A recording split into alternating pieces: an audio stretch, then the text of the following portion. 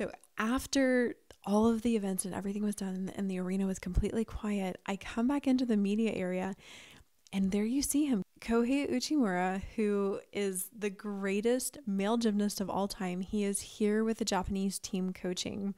Kohei Uchimura is doing pommel horse on the world stage again.